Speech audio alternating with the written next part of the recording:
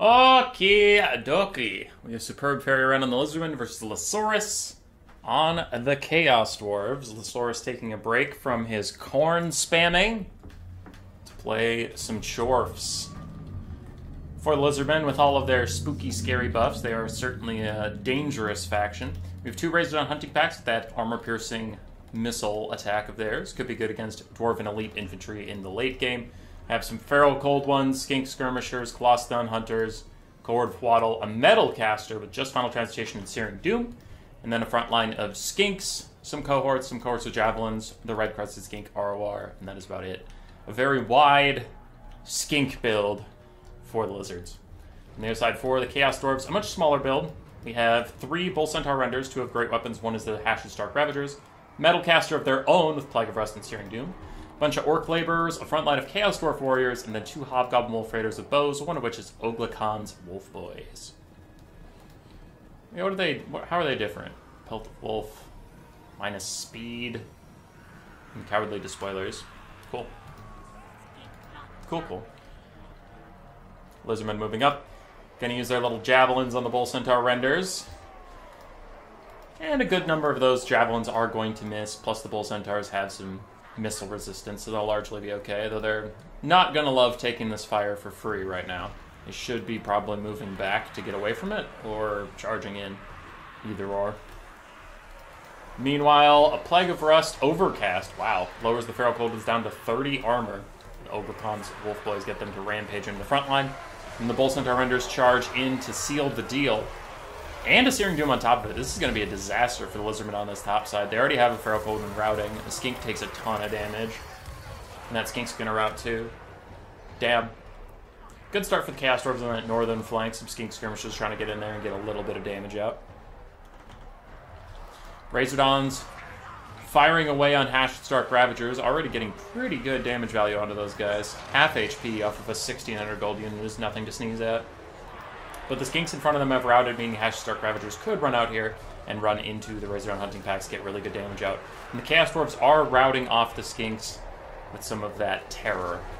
So that is quite good.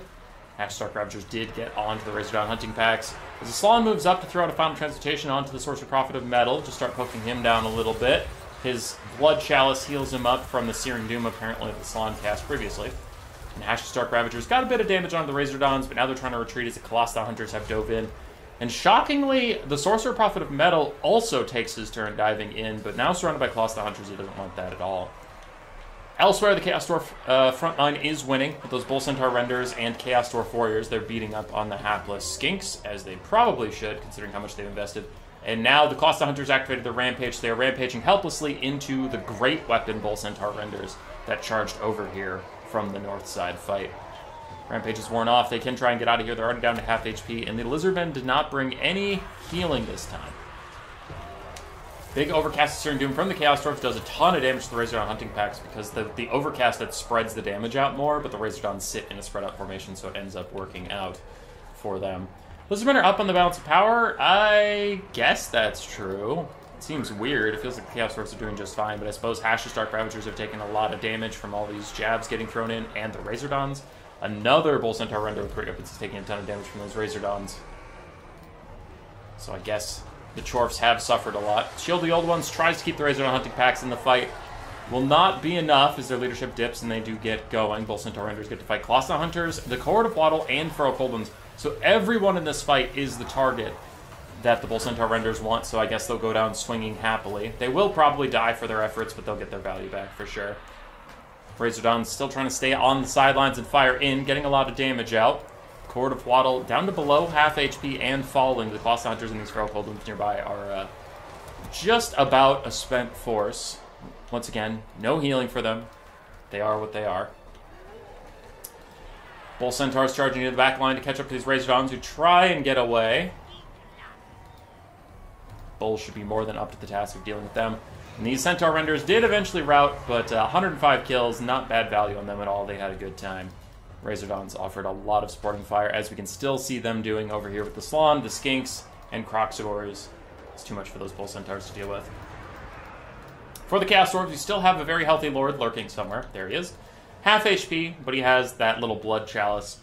where if the Slann casts spells, he gets some free healing. Still have 2 Hobgoblin Wolf Raiders with a lot of ammunition. They could be used to run around and kill the Razordawn hunting packs, or just offer a bit of poke there. And still have some Chaos Dwarves and Orc Laborers to fall back on. For Lizardmen, they have 3 very healthy Skink Skirmishers with a lot of ammunition left, a healthy Slann, and then the Razordons have a lot of ammo, but not a lot of HP, and it looks like the Hobgoblin Wolf Raiders are just going to dive the back line here. One gets peeled by Blood Statute of Spite from the Slann and the Cohort of Waddle, but the other one gets through. And they're a little better at killing the Razordon hunting packs than the Bull Centaurs are, because of just how many more models they have. They can really swarm around these guys and actually get damage out, where the Bull Centaurs kind of clump a little bit. One Razordon is out. Do the Hobgoblin Wolf Raiders get orders quickly enough to get onto the other one? It looks like they're actually going to try to run away. That is fine. The only thing I didn't want is for them to not get orders of any kind. Another Overcast of Searing Doom does a lot of damage to that spread out Razordon hunting pack, routing them yet again. Not shattering them quite yet. Bull Centaur Renders bravely fight to almost the very end against the Cohort of Waddle, doing good damage.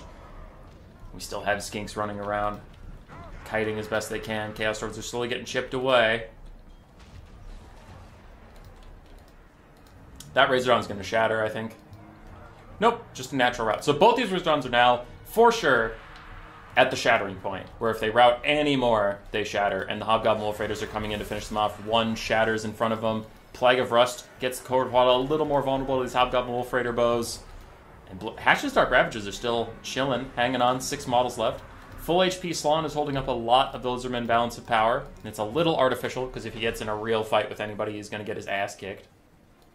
Uses his last Blood Statute of Spite onto the Hobgoblin Wolf Raiders, but they've already shattered off the Razordon, so it's too late for that. And then he does throw out a Bound Banishment onto the guys approaching him.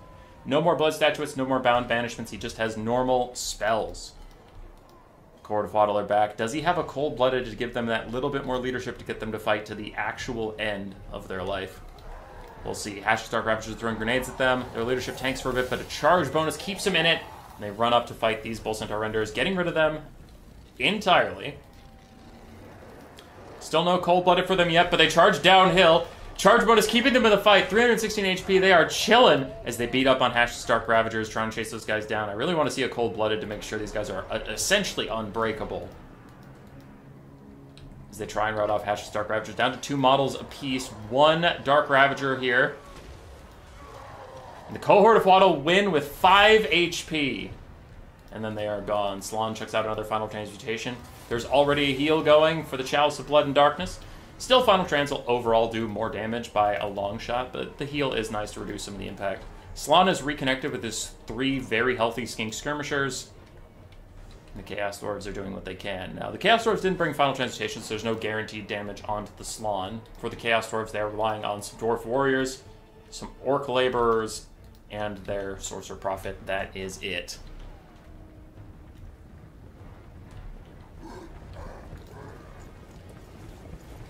We'll see if these guys can grind it out with the Slann. Or I guess these Skink Skirmishers. Searing Doom comes in. The Skinks are not going to try and dodge it. They're just going to hope that they're... Oh, yep, they tried to dodge it a little too late. And unfortunately, actually end up going back into it. So they do take a lot of damage from that impact. And the Sorcerer Prophet tries to land on some. Maybe he can Terror out them and then chase them off the map. He gets 1 Terror out. He gets 2. Shield of the Old Ones is out, but a little too late to save those Skinks. We only have 1 Skink left. The other 2 haven't shattered just yet. Not shattered, sorry. Actually routed. They're still Terror routing, so they're technically around. It looks like they're all going to rally on this hilltop and then fire back into the hordes. Another Final Transmutation is out on the Sorcerer Prophet. He has 22 seconds from his next heal, so he's going to eat the full damage of this one. And it's Overcast. Ooh, that might just be a game ender. Does he even survive the Final Trans? 8 seconds left on it as his health is dipping, dipping, dipping, dipping. 4, 3, 2, 1. He has 24 HP, but it shatters him and ends the game. Rest in peace, Bull Man. Lizardman victory, 3,300 damage value on the Slann. Feels good, feels fair, feels nice. I'm sure glad that Slans are the craziest damage dealer in the entire game. That feels appropriate. That a cheap-ish magic tanky caster guy is also an amazing damage dealer. That feels fair. Not mad about it at all. Razordons did very well. Plus Hunters actually did not get too much value. The Sacred Croc scores ROR did amazing. Skinks did their best. Feral Cold Ones did their best, but they got rolled. Skink Skirmishers did well. Javelin Skinks did well. Foxalons. For Losaurus, Islor did okay. His Bull Centaur Renders did pretty fine. His Wolf Raiders both did pretty well. And then his Castor Warriors held, I guess, and Orc Laborers did fine. Actually, it's the first time I've seen Orc Laborers really do anything, so good for them. GG. Roar. Subscribe, yes, yes.